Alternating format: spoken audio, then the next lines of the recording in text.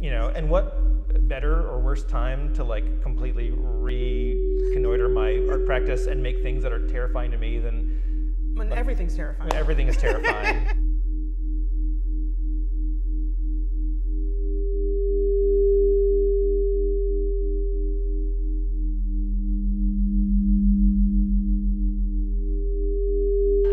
Good morning, Dana. I'm really excited to be here with Dana at his show, winner of the 2021 Edge Award at the Swan Coach House.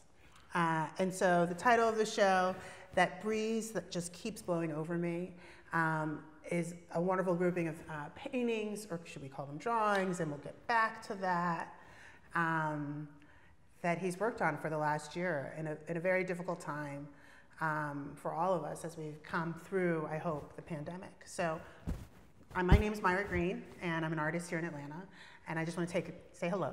Hi. Hi. Thanks so much for chatting with me. I love chatting with Dana. Dana's and I showed studios at Atlanta Contemporary, and have had many studio talks over the years, so I'm really excited to see the show, because it's a big culmination of a long year. Yeah. Of a crazy year. A lot happened this year. Yeah, a lot happened. So let's start with the work. Do you want to talk, how would you like to introduce it? Yeah, so it's a lot of things, and I don't really know how to classify it all the time. Okay. I kind of call them paintings. I also kind of call them audiograph drawings, and they're also kind of sculptural. They exist in a lot of things for me because I don't ever really know what I'm doing, and so I just start doing a thing, and then they turn out. And so these turned out to be paintings, and that was a weird kind of experience to kind of realize that all of a sudden I'm making paintings for the first time as like an artist, like right. Doing it. And so yeah, it was a kind of wild and experimental, and this is what happened, which was fun and exciting and terrifying all at the same time. Sounds like the year. Yeah, sounds like the year. So what's an audiograph drawing? I think that's a hard term. Yeah, so I kind of made it up because okay. I can, because I can. An audiograph drawing is a drawing made by a drawing machine that I built that I call the audiograph. And it's a kind of a wonderful ramshackle machine built from like old car parts and car jacks, and it all hinges around this thing called a tactile transducer that converts audio signal to vibrations. Wait, stop there. So where did you learn about this transducer? The transducer. Transducer, sorry, I couldn't hear. In my sculptural work for a long time, I've been working on activating people's bodies in a space using different forms of sensation. And this transducer creates vibrations, which is a great way to activate somebody's body. So I've been using it to activate people's bodies for a long time. And so I'm familiar with this machine that takes audio signal and vibrates. Okay. And so I figured that'd be a good way to start this thing that I wanted to document sound. That's kind of all of it comes down to a way to document sound. And I figured that there was some way to like connect a pen to it and make a mark. And then that turned into this big wild machine that's really rattly and clanky, that's got like a car jack, and it moves and it spins, all in a way, just all in like a gesture to make like a gestural mark based on sound. And so that is what the audiograph is. It's a machine that makes a gestural mark based on sound input. So I've been lucky to see this machine, and it reminds me of old records and how I never really understand how records have sound on them. Is that a correlation, or is that? It's kind of a correlation for sure. That's like sound like takes physical shapes. And so I didn't want to reinvent everything from scratch.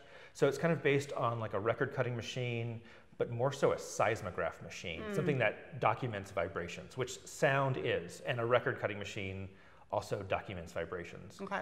Instead of cutting it into a piece of vinyl, this scribes an interpretation of the waveform onto a piece of paper.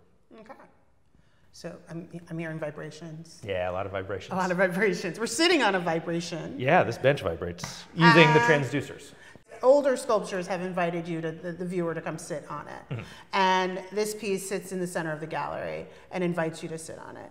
And so when that happens, when the transducer is working, what's happening there? So Well, all of these paintings are based on audio through audio conversations I had over the past year, mostly with people that I haven't been able to like engage with the way that I'm used to engaging with them, like mostly close friends, my mom, and then a couple complete strangers that just kind of made their way in the mix. And so all of the audiographed drawings on all these paintings are from those conversations, which were about memory. This bench plays the pieces of these recordings that are scribed onto these paintings. So you can feel physically the marks that are made onto the paintings. And that's what the bench is. And you can also hear the audio directly. So you can kind of have a better idea of what is going on in some kind of opaque work a little bit. So that's interesting because so you're both looking at audio and then you're also feeling audio. So this is a sensorial show. Yeah, as most of my shows are. You know, I'm really interested in how we like are aware of ourselves in a space or in a certain given context. Usually that I kind of provide the context in the space. And then activating your body, I think, is a really important way to kind of open up kind of how you're processing information and processing yourself in that context, and just being aware of yourself. So yeah, that's kind of how I use vibrations and kind of how I was thinking about making these works. So there's this mark making, and then there's like there's 3 or 4 more layers of information on this pieces. There's this whole transfixion of color that I think as celestial. I think of it as, I'm into my tarot right now, so you can nix me on that, but things that are celestial or really soft and giving and fluctuate. Can you just talk about how you then apply color or think about color? Yeah, so kind of the process of like constructing these images, these paintings or whatever, I'm still like uncertain. I still feel guilty calling myself a painter because I don't think I am. I made these things. And so the process of these was I would get a hold of a friend. It's like, hey, I want to talk about memory. So all of these are based on memories. And we would have a conversation where I would ask them a series of questions, but then that would usually prompt a conversation because we hadn't talked in months. And so the questions were, tell me about your earliest memory of feeling happiness. And then the next one was, tell me about an early memory of you feeling sadness. And then the last one was, tell me about a sense memory you have where when you feel that sensation now, it just takes you back into that sense memory. And so all of these paintings are kind of based on those memories of the people I was talking to. So I would interview them, and they would end up being these long conversations, and I would usually in the conversation I would go, oh, that is a beautiful memory, that is a beautiful image, or that is it means something to them clearly, and it felt something to me. And I would just start to think about oh, how can I do this? And then in the studio, sometimes I would listen to them again, and sometimes I would just base it on my memory of the conversation. So kind of layers of remembering memories. And then I would just start to free associate. The shapes, some of them are quite literal. This painting right here, the memory was about fabric in motion. And so I just started dropping fabric on paper and tracing the outline until I found a compelling shape that I liked. Others of them were much more just free association, mark making, which is a thing that I'm was kind of trying to get more comfortable with, the marks that I make, because it's not, I don't really make marks in a lot of my work historically. So it was just kind of working through it and kind of yeah, this feels like the memory I'm thinking about right now. And then as I was working with color, I used spray paint partly because I'm comfortable with it, and I wanted to make things use things I was comfortable with, but also you can get soft, undefined, nebulous color fields. And I feel when we're remembering things, it's never crystal clear, especially as we're remembering things start to coalesce from the ether. So the way that I thought about the color was kind of thinking about all the pieces and parts of a memory just before they coalesce as they're coming together. And so that's kind of how I was thinking about the basic construction for the first layer of these kind of compositions. Like, talk about these insane frames. Is that I feel like that's the sculpture moment. Like, I will totally. woodwork until these things are perfect. Frames took me way less time than the Exactly. other thing. That's what I remember. Well, and so I wanted to like, so when you frame a thing, it becomes a legit thing, right? Like, and I was thinking about like how to like take these pieces of paper and make them feel like they're as important as the audio and the stories that are like they represent, right? And so like giving them the frame was important. And like long ago when I decided that they weren't going to be square, I was like, well, let's, you know, make some wild frames. But it was also like the carrot at the end of the stick, like making the drawings or paintings or whatever, the two-dimensional pieces on paper was like wild and hard and experimental and exciting. But making the frames, like I can just turn my brain off and do that. That is like just that makes me so mad. Let me loose in the wood shop and I'll do it. And so, but these things can't operate without them. No. Like they are part of the work. Yes. They're not holding the work. They are inextricable from each other. Yeah, it's more than a container. Oh yeah.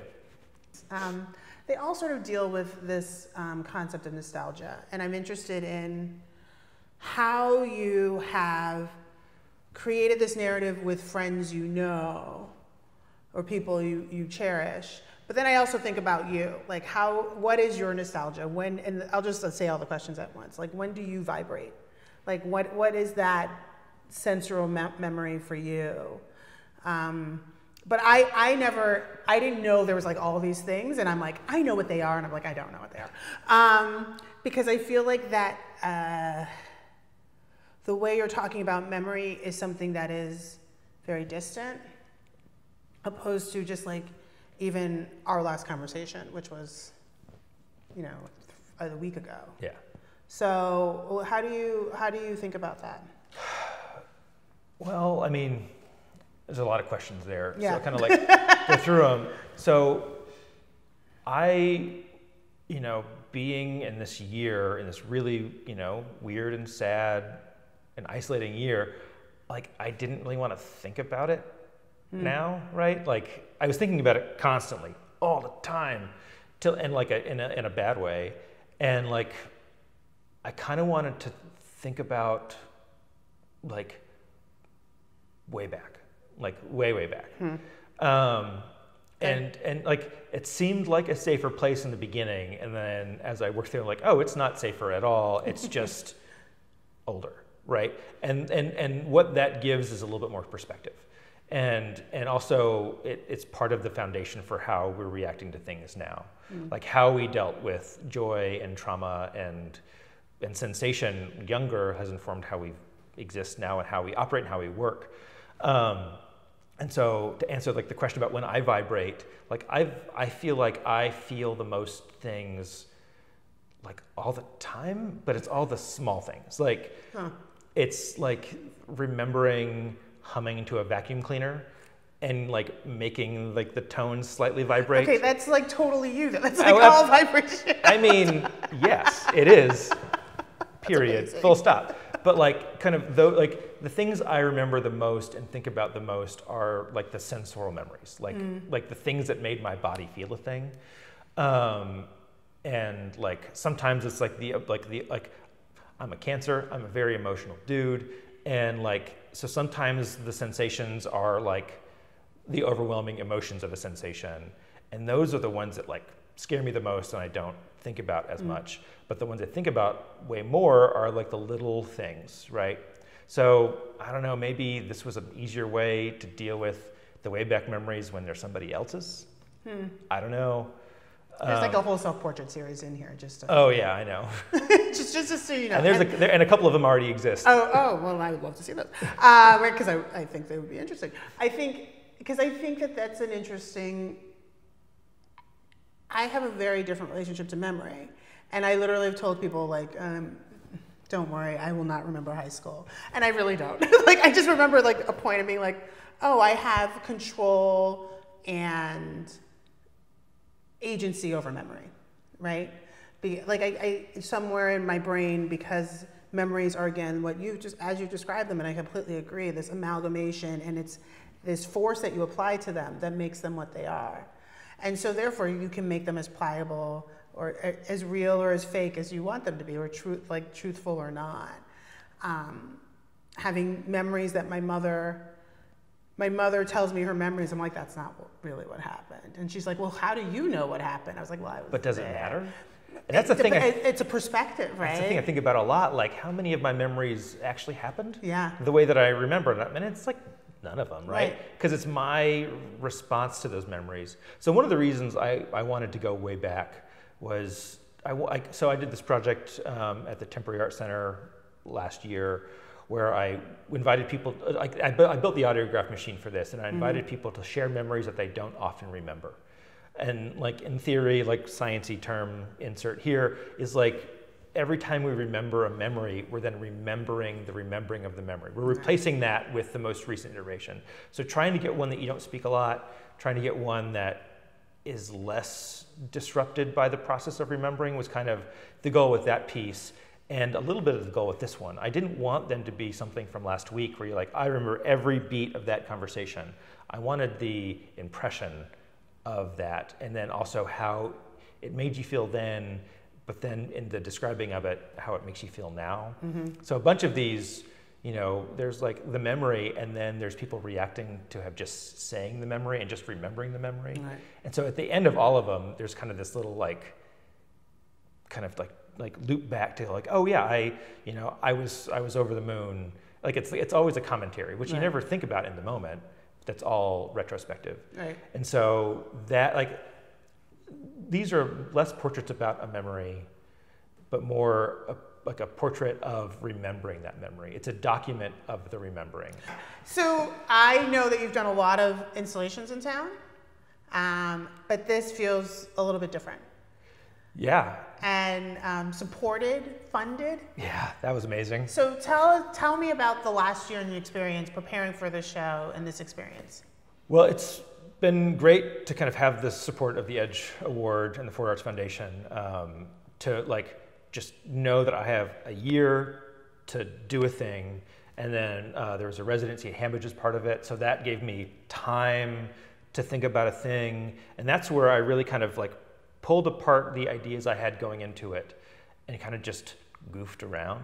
And through the goofing, like I started making things like this. And so like having that time at Hambridge and then the support to just not feel the pressure to make the same thing for the next show that I've had was awesome. And knowing that I could come in this space and like have like a solo show was exciting. And it was like motivating to like, let's do it. Let's go all in and completely make something new and terrifying and exciting. I'm gonna take the time and say thank you, Dana, for a beautiful show, a beautiful entree into the art world. I try to go see art once a week, and it was exciting to come see a friend and see that he's succeeding and making beautiful work. Congratulations on the award, on the Edge Award. Awesome. Well, yeah, whatever. Well, thanks so much for coming and this conversation and all the other ones we've had and for coming in and taking a look at it. I think we will have a few more. My stools came. You're coming back to my garage. It's like happy sitting time in my garage. Awesome, perfect. We're leaving that in. Thanks, Myra.